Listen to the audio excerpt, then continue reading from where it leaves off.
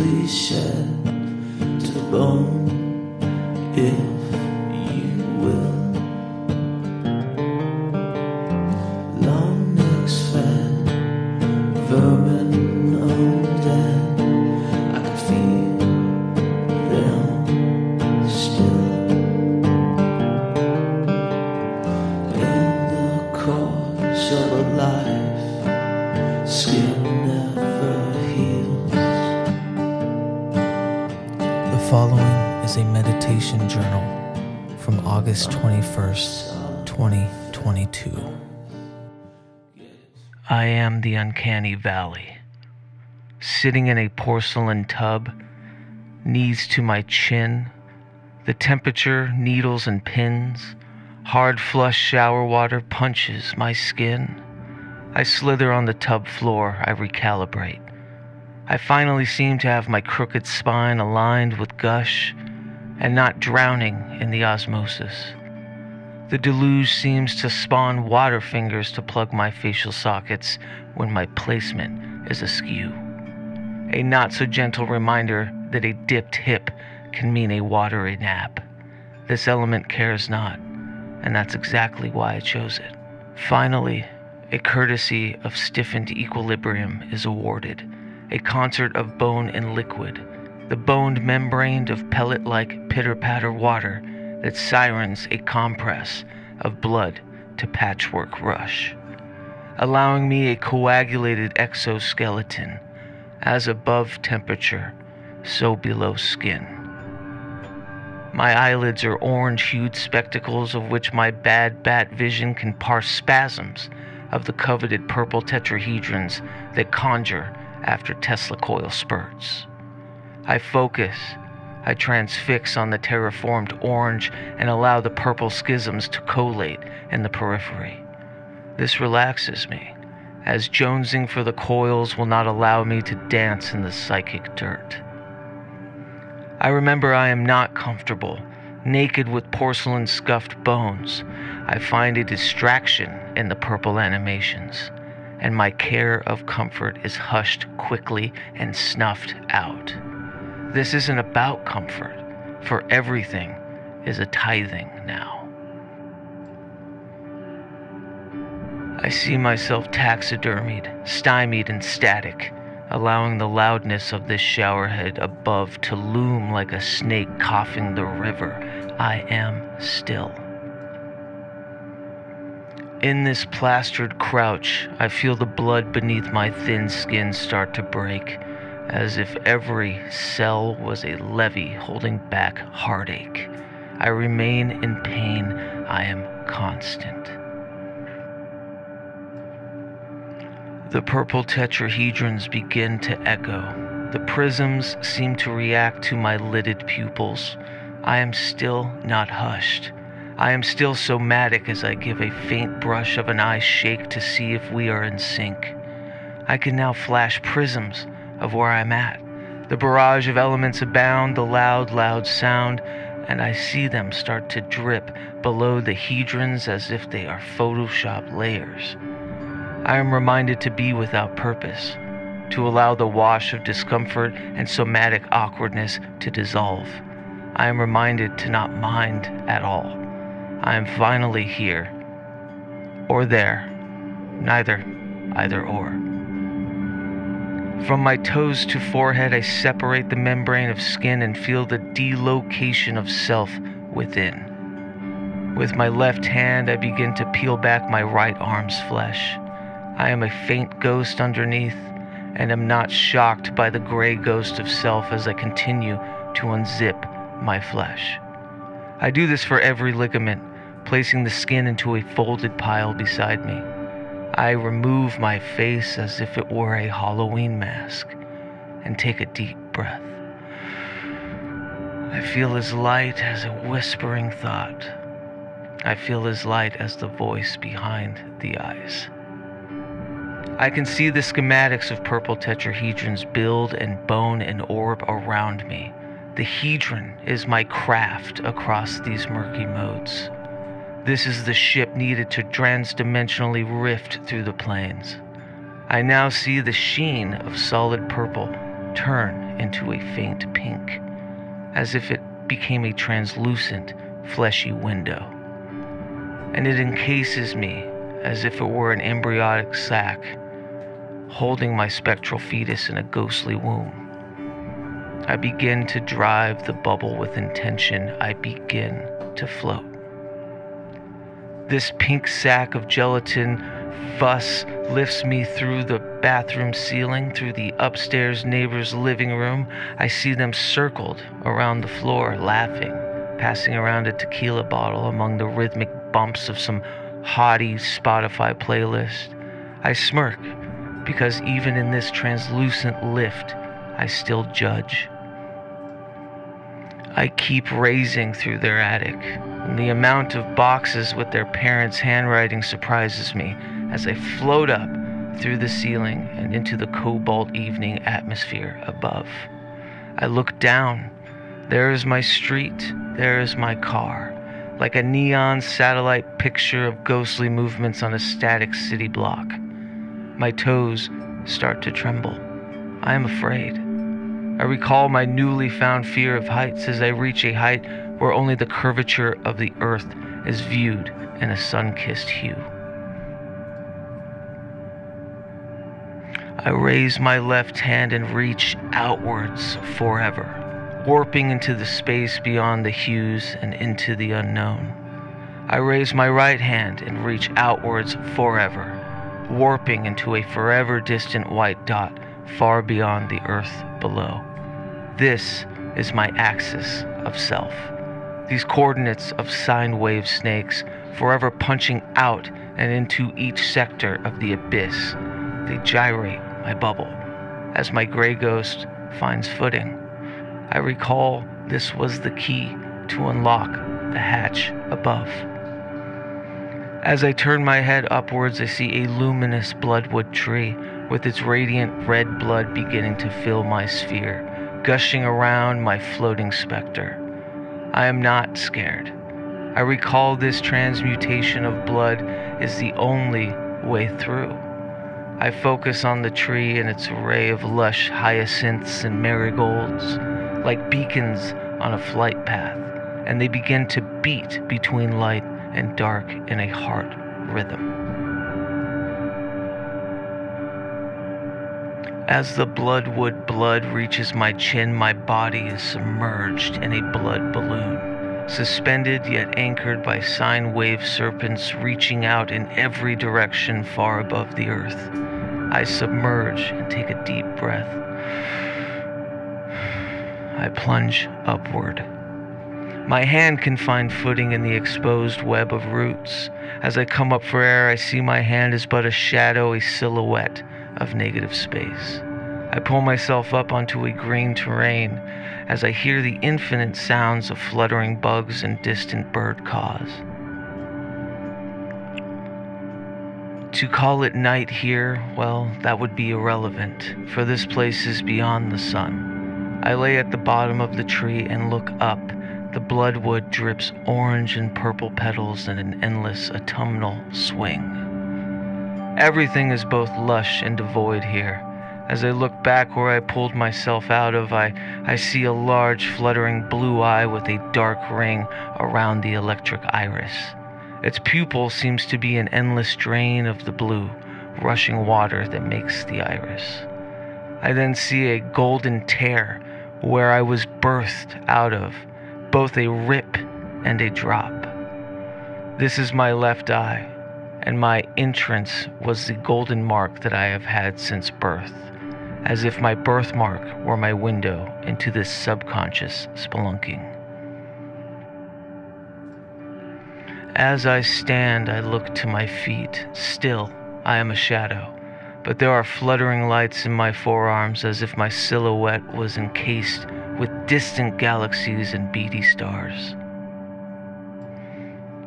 I look over my left shoulder and see the echo of my shadow 3 times over in distinct ghosts. They repeat my movements, delayed and in a syncopated fashion, like a cave echo, and the bright burning nebulas in the chests of each ghost grow dimmer and dimmer down the line, except for a fifth. The fifth ghost is still, its shadowed head now turned to me, and its solar plexus filled with a solar system bright, burning, and reverberating as if it were calling to me. I know who this is. This is 2017. This is the echoed self of the past 5 years ago. Still resonating deep and heavy, I inspect the other 3 shadow silhouettes and see those burning nebulas grow fainter and fainter in each. The ghost next to me, exponentially dim and crumbling in static, but my ghost, not as dim. I feel hope. I stare at the static ghost to my left and begin to crumble. I feel regret. I feel loss. I reach out to his hand with the knowledge of his impending death, and he crumbles into a whisper, and in a wind gust wash, its detritus comes into me. I do this in sequence with the next 2. 2017 remains still, beating a brighter light with each sacrificial ghost. I feel brighter, but I also feel an ethereal bittersweet, an emotion that is not unlike every memory and every wish and every regret into a primordial emotion. I look up to the bloodwood tree, its careening branches and endless petals, with pockets of light emanating from 9 spheres and its hierarchy of harrowing branches. I have been through before, never to the top, but through most. I wish to return, but the ghost of 2017 knows I know the shortcuts to reach into the 9 universes, and knows I circumvent the ones that scare me. The sphere of permanent growth, a loud, breathing forest that engulfs in mountains of insects and ivy. The bright place, a white desert with a solitary man forever shooting out light from his screaming mouth. The warm place, the skull mother house, the apathy of nothingness. He is dismayed at my impatience, this 2017 ghost. I feel ashamed. He places his hand on my chest, syncopating our twin galaxies, and in a hush, he dissipates into television static and blinks into a flash of black nothing. I have absorbed him. I am tired, and I now share this hesitation to move forward. I have been here before, and I will be back again. But I return to the iris pool of my birthmarked eye.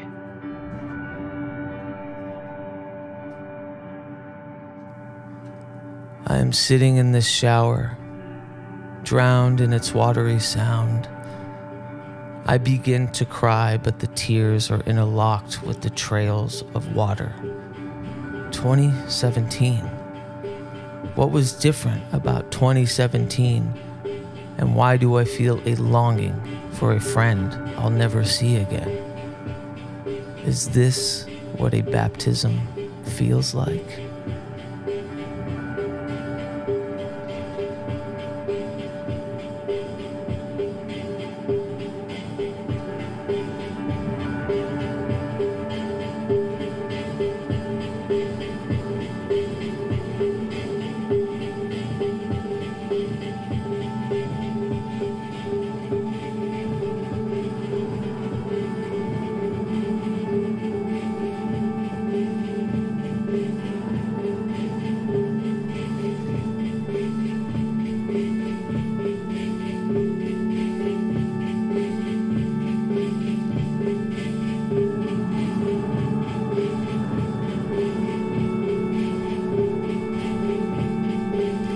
Welcome to the Haunt Manual,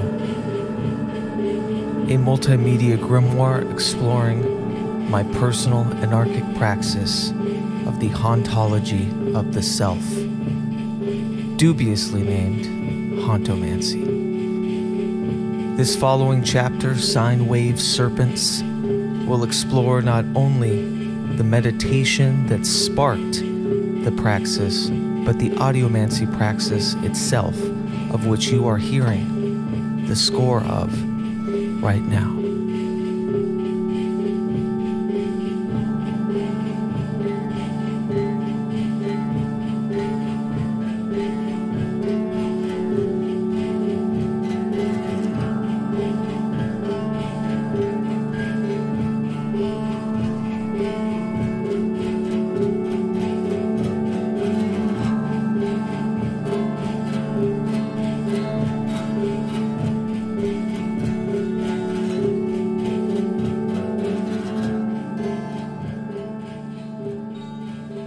"2017, the year of my public magical birth.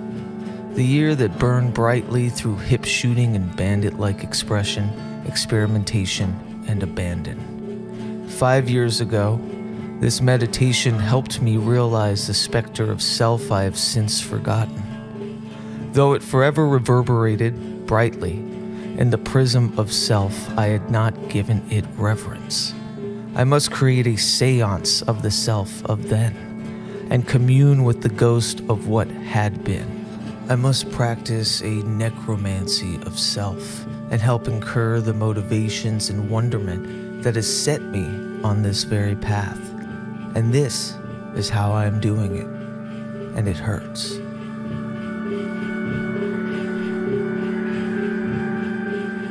Memory is a defense mechanism, burned and birthed by the ramshackle need to absolve guilt, remorse, regret. It is a creative fiction at times, one that paints the pareidolia of making meaning out of past patterns and actions. That said, it is not always negative. The negativity comes with the broad erasure of responsibility, of mistakes. Not unlike an algorithmic AI, it tends to snuff out human error. And the human error element is usually what spurns a self into the path we ride.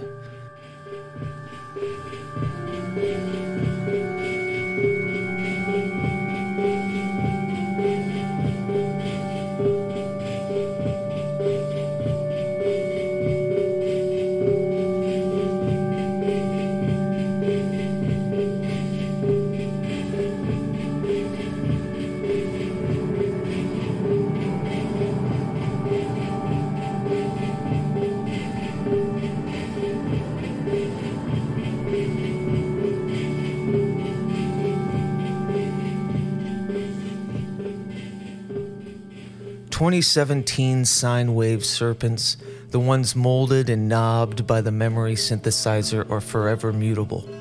Instead of reopening the synth patches of what I constitute as the objective of that year, it is necessary to regale the clipping, shorting, and blinding feedback that accrued to such an epilogue. I have painted quite the narrative. Though true in its documentation, it is also untrue in its absence of follies. Yes, this was the year I fell in love with my partner, acquired my Hecate's companion and Zorro, my dog, created the Pragmagick podcast, fervently ordained salons of our collective We The Hallowed, and began work on a mighty hypersigil, Cactus Crown, as Dakota Slim. All valiant beginnings worth celebrating, but in my meditations I have also recalled the numerous street fights with my partner's ex, the reckless alcohol and medication abandon, the loss of relationships of multiple friends and collaborators, and the beginning of the end of my home and metaphysical dimming room I had fought so fervently to reside in for many years prior.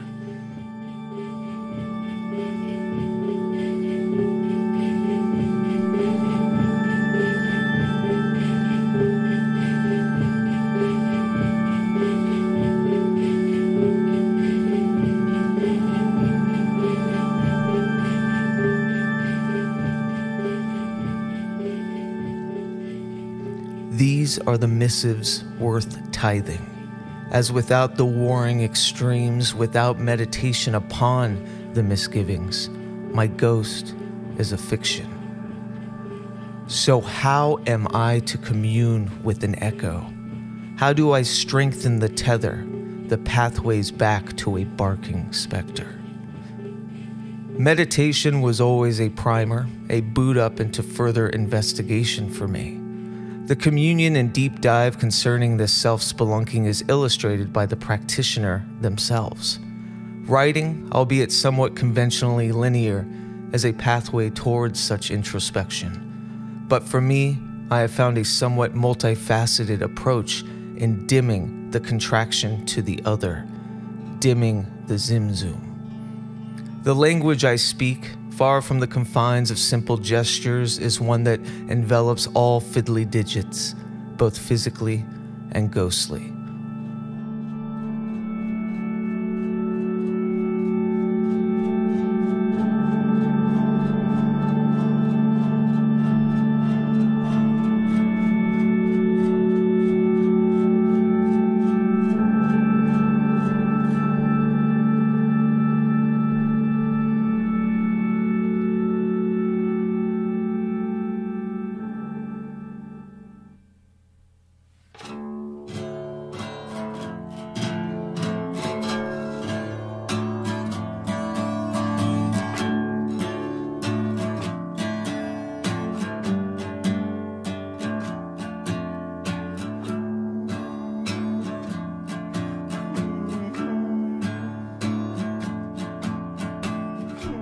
Sound, its generations, and my physical interaction with an intentional dominion of disparate talisman has always been the basis of my audiomancy practice.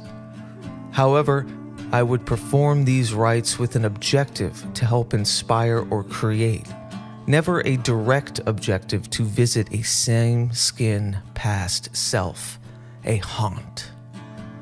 Sound, no, music, makes sense as an audiomantic working for this hauntology. The language of music is perhaps the easiest vessel to man the neither. Second only to smell, sound, especially as a composer, is rife with the esoteric intonations of history, echoed in sauntering through the charging idled movements of rugged synapses and neural highways to spark memory. A mutation of my fervent sound sorcery praxis can commune with something a bit more haunting than an unmoved mover, the ghost of me from a certain time.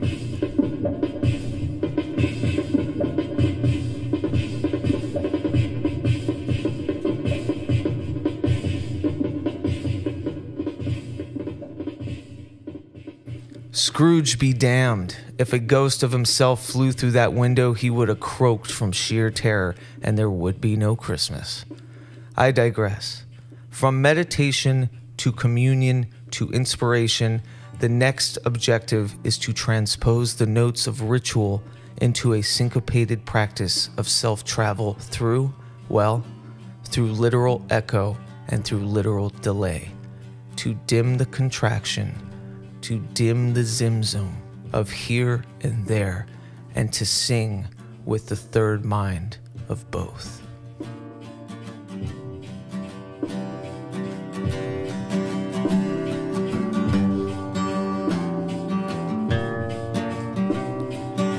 You can listen to this full unedited score and audiomantic praxis at youtube.com/c/pragmagick or on the substack keatsross.substack.com. Speaking of the actual praxis, let us now enter the dimming room.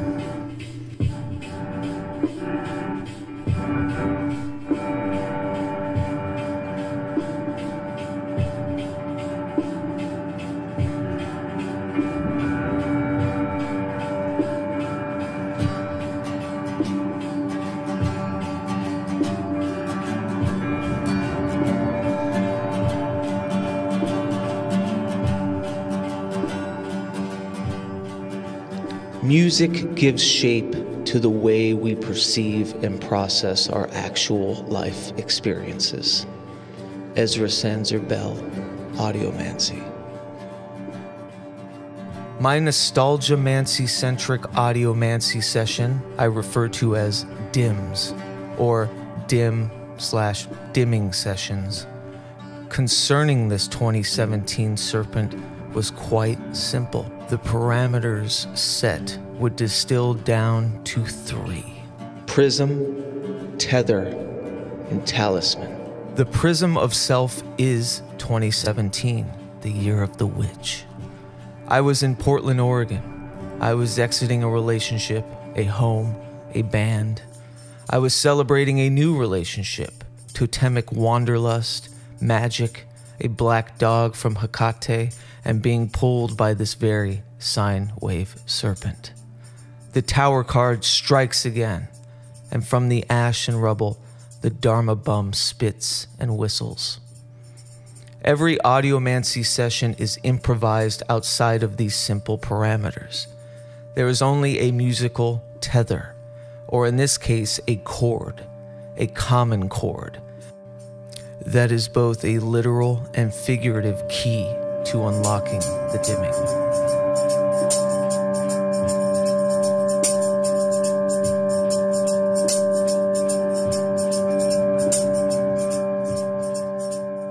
Meditation on 2017 takes me to a literal tuning, and a chord where most of my writing during that time would orbit. For the sake of this session, I knew I would begin with a simple G minor chord. G minor, as if it were a lesser god, a G-D chord.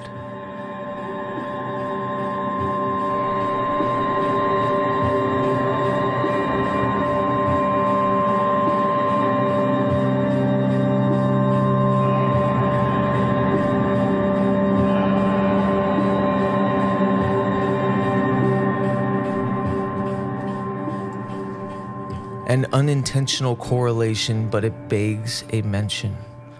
Minor is also in lunar alignment opposed to major's sun alignment, according to Ezra Sanzer Bell's Audiomancy, a supplemental text to his first book, Astromusic.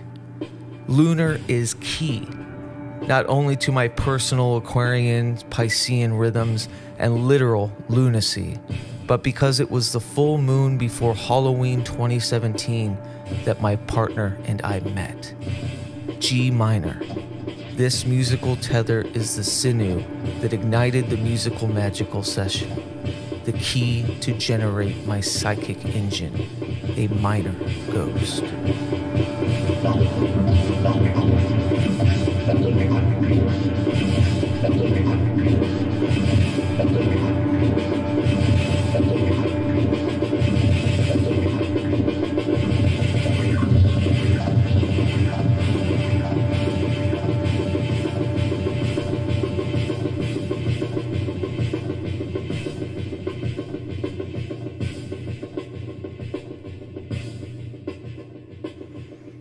Instrumentation is intentional down to the animistic qualities of the objects themselves, history, relation to 2017, and deep meditations on all of the above. After heavy consideration, they are chosen and placed in a circle of the dimming room. In this case, my dimming room is my music studio and magical space. In the past, it would have been a walk-in cupboard. Wow, things have changed.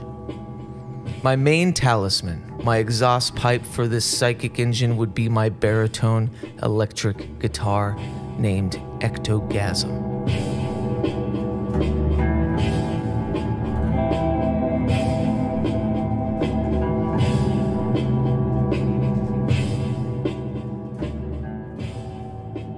A haunted artifact superbly customized through my chaos over the years.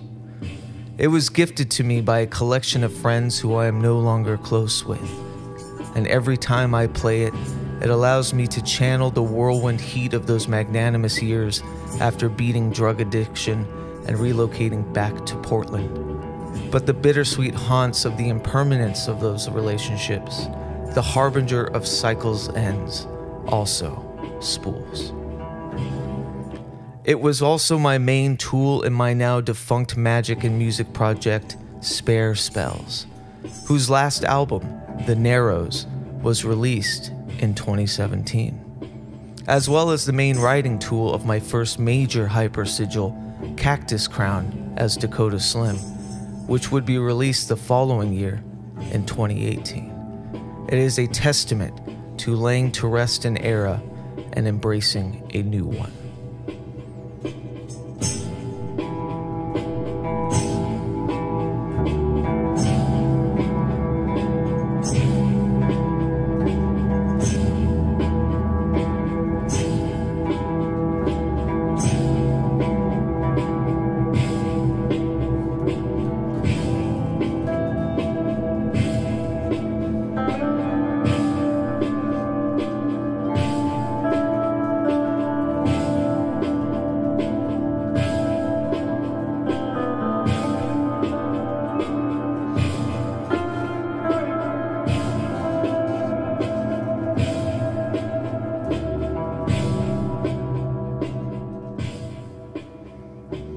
I have added my partner Mary's weighted 88-key keyboard. 2017 was also the proto-birth of our now 5-year relationship. It is also something I am not terribly used to playing, which instills a sort of responsibility in adding it. And like the generation of our relationship, it is a microcosm of new, exciting, awkward come boisterous trepidation. When I reviewed the session, I realized why I went for this instrument long before I picked up my familiar ectogasm. It was a maneuver in intent and focus on the adjectives I just described about my relationship's generation in 2017. The fact that this talisman is 88 keyed reminds me of Ezra Bell's Astro Music, a text that deeply correlates Western esotericism with the language and theory of music. Astro Music mentions that the 88 keys correlate with the 88 days in a mercurial orbit, and Mercury is in direct communion with the general Rider-Waite interpretation of the magician in the tarot. Yet, I would argue, though a magician's true work is within the experimentation and evolution of the language of all things, the trade can also prove the most self-deceptive and egoic of communions. A fitting form and symbology considering my entirety of 2017, from fool to narcissistic wielder of the will in one swift move.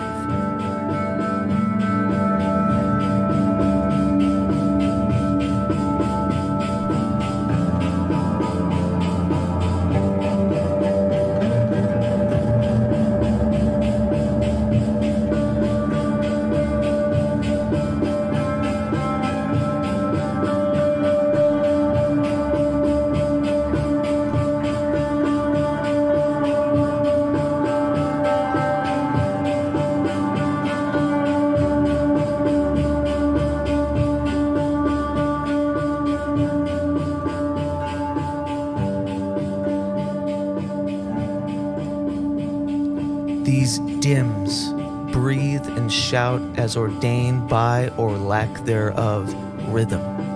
This session yields both live percussion and a 70s analog rhythm machine. The machine is not unlike the drum modules found on old church organs, yet it is just the standalone component. Its boxy switches, schizoid tempo fits, and dark hum is an entity all on its own.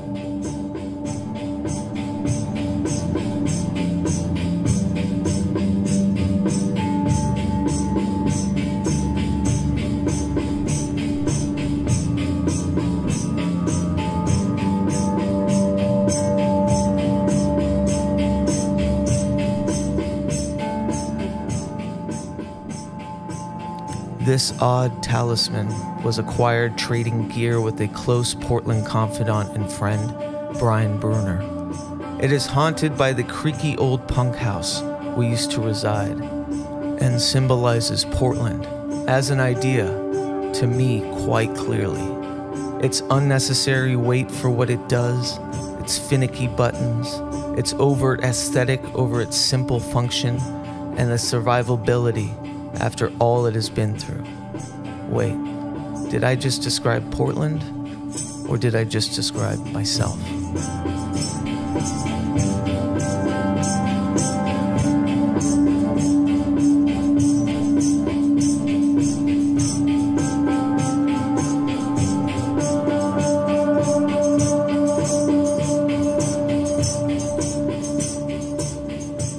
The accompaniment of an automaton-generated rhythm from the archaic gadget also shares in my need for a third mind communion, as stated in the previous chapter.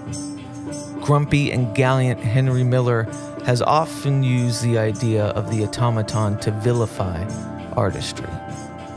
Due to his mid-19th century arena, he was understandably in a punch-funk against literal automation and the disillusion of the wayward artist or the working class. A quote I often carry from the book is, "The creative spirits are the fecundators. They are the Lamed Vav who keep the world from falling apart.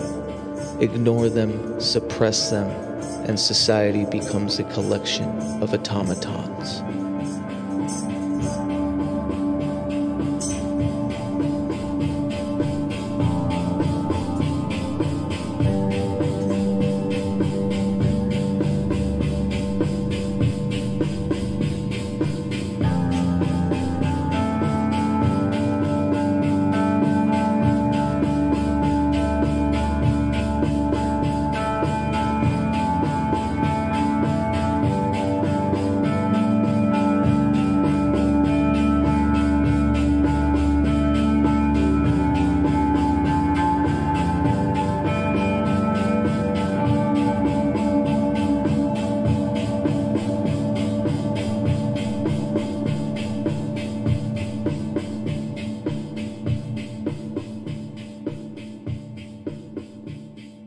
I gift that book, Stand Still Like a Hummingbird, to nascent youth ready to whiplash the world because of its profundity of heart fists.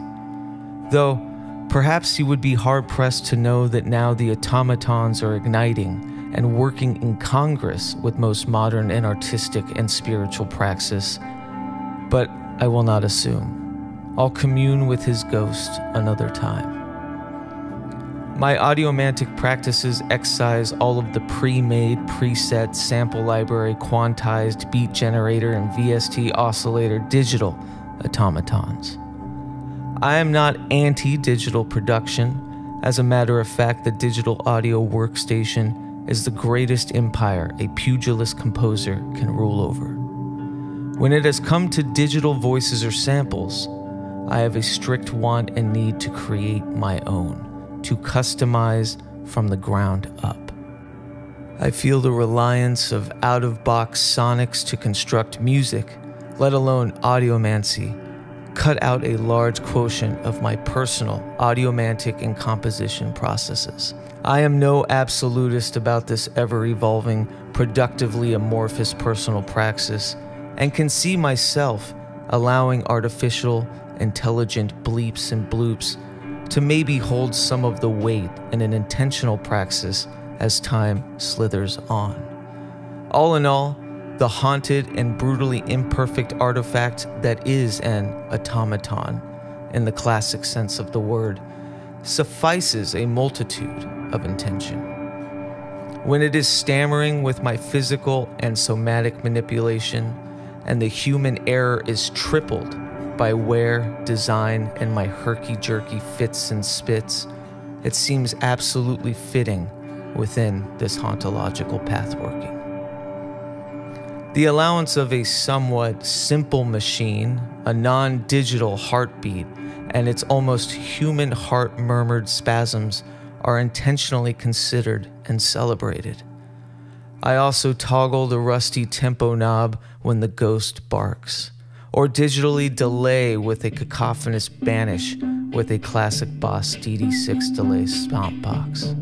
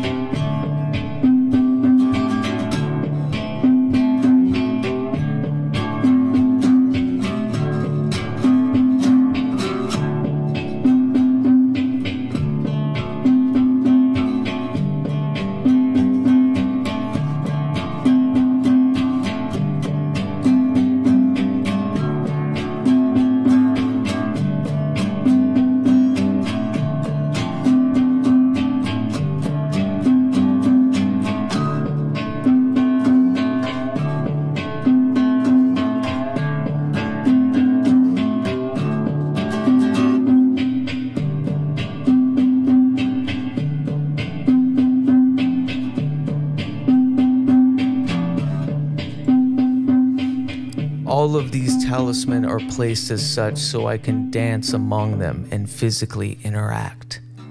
Often, the tether will tug toward me, silencing the beatbox every so often to focus on a physical tempo rubato, a term Ezra Sanzer-Bell expounds upon in his text Audiomancy. Tempo rubato, which means robbing of time, refers to playing at one's own pace without strict tempo, was incorporated into compositions of the Romantic period as a way of defying the dogma of classical rhythms and exploring musical ideas with greater freedom. Tempo rubato was the entire score for my past Audiomantic sessions, and here it is played as if it were another talisman.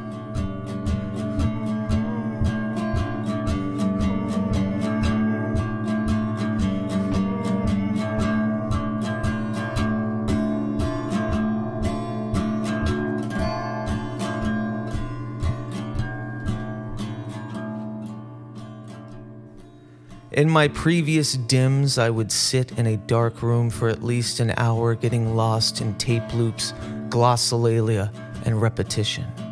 However, because I am using these hauntological dims as the soundtrack for each of these here haunt manual chapters, it is giving me a way to channel a performative aspect that is seldom exercised.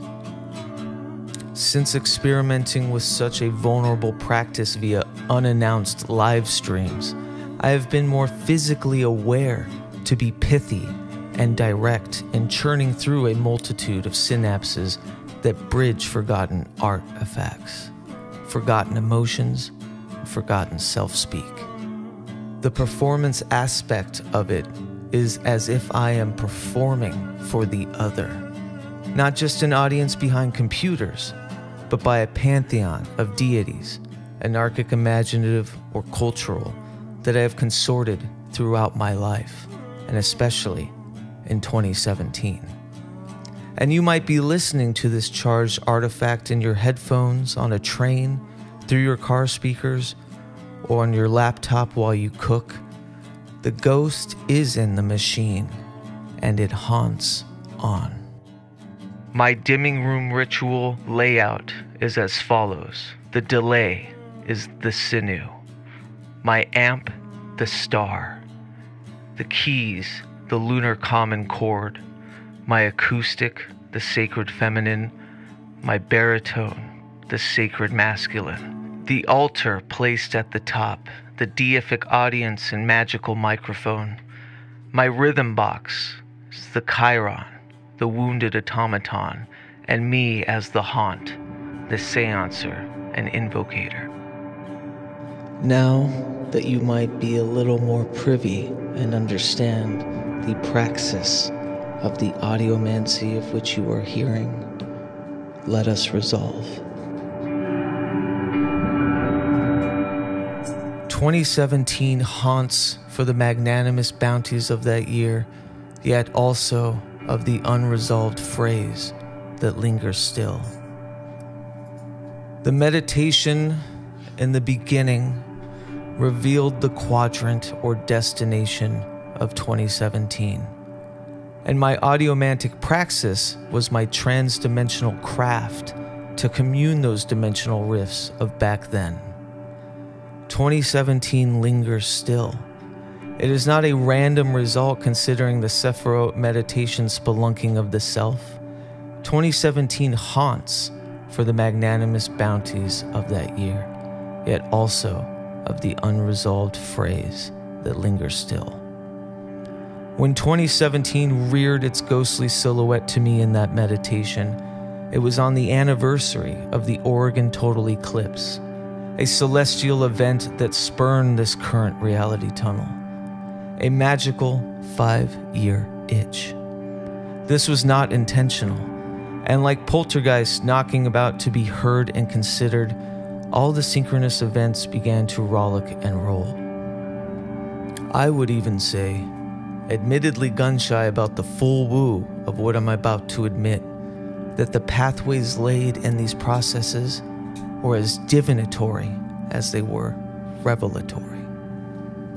Future casting, or planning for us pretentious types, has been quite hazy prior to this investigation of my discography of actions pertaining to 2017. You see, I was heading towards an equilibrium in my second year here in Seattle.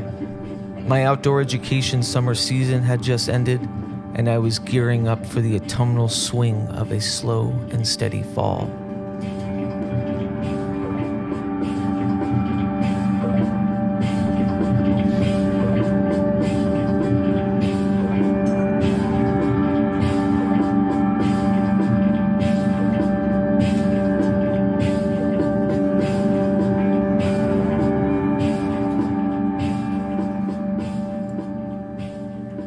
I began to absorb into a constant, finally yet hectically nestled in a sustainable rhythm before colluding into this hauntomancy.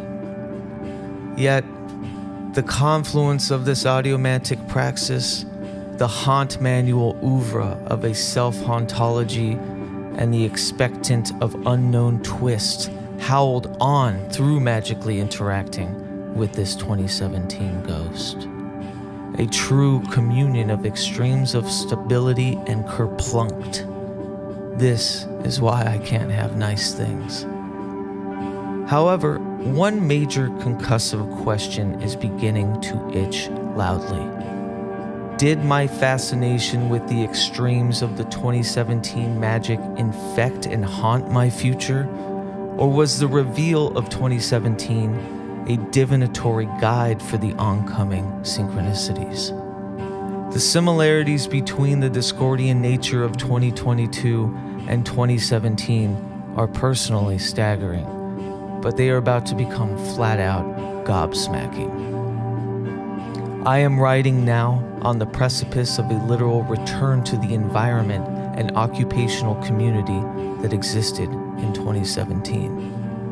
After completing my summer semester of outdoor education, right around the time of the meditation in late August, I had a week to collect myself before jumping into the aforementioned fall semester.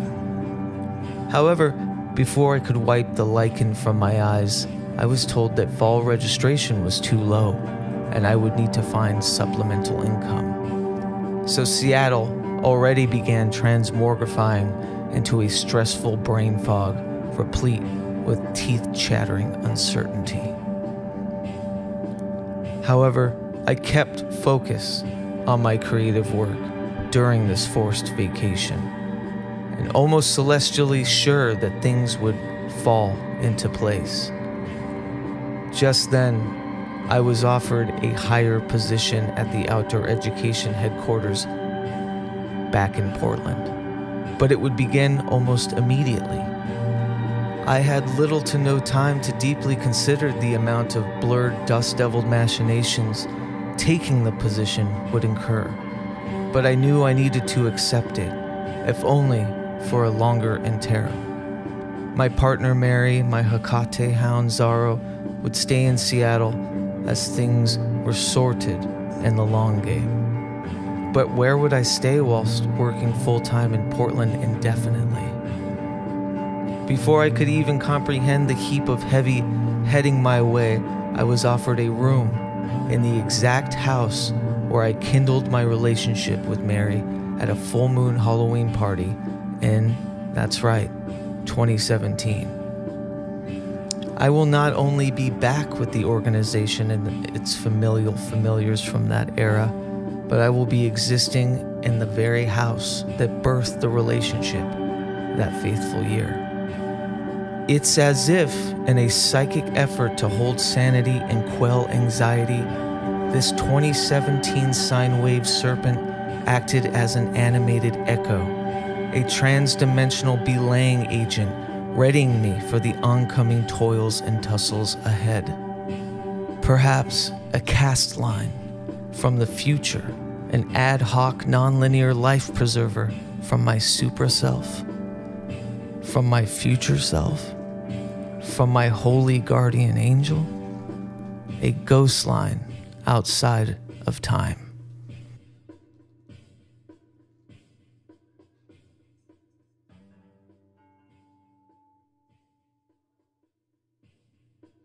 In the appendices of Dr. Robert Krukall's The Study and Practice of Astral Projection, he notes a very peculiar piece from Jeffrey Hodson's The Science of Seership, pertaining to thought forms of deceased children resembling orthodox angels to grieving parents. Occasional forms, and by vivifying it, add to the prayer force by which it was originally created and inspired. Had I interlocked on a prayer force, an egregore, a thought form of a past self? Did my meditations and audiomantic praxis create a sort of seance of a still, vibrating spirit? Did my time in the tetrahedron multiversal sephiroth of galaxy ghosts create this pragmatic tether that is now future casting, future conforming? Did my haunted dances of audiomancy charge this very tether and conform the conduit to what need be or shall be? Is this a wanted or warranted change? Is this what I asked for? I am not perturbed by the cascading dominoes that seem sourced at that 5-year anniversary Sephiroth meditation. I am impressed so much that this probable misfire or overshot illustrates that this nostalgiamancy or hauntomancy, this hauntological magical praxis of the self, is allowing the ghosts of the past to run the asylum of the future, and hopefully lay the rough ones to rest.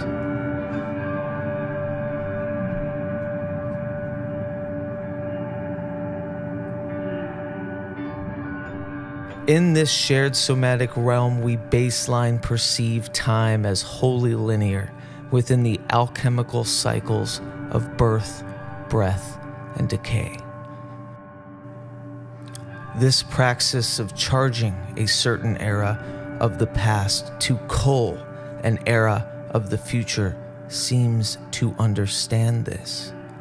Outside deep meditation into memories and relishing in these subconscious haunts, it has seemingly afforded me the quadrants to literally be back here in 2017. Sure, the same places, the same people, the same occupation. Yet, as every sine wave snake of self is immovable from the construct of literal decay, time hopping is not afforded.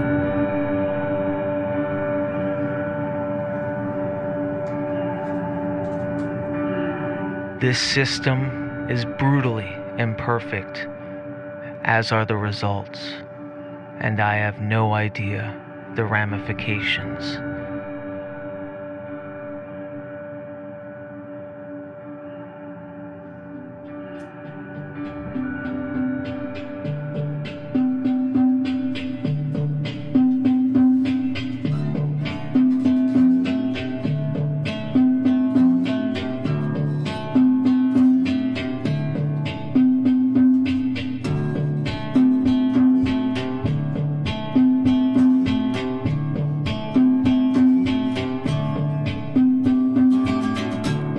Next Haunt Manual chapter is the resolution, the resolve, and the results of this hauntomancy praxis.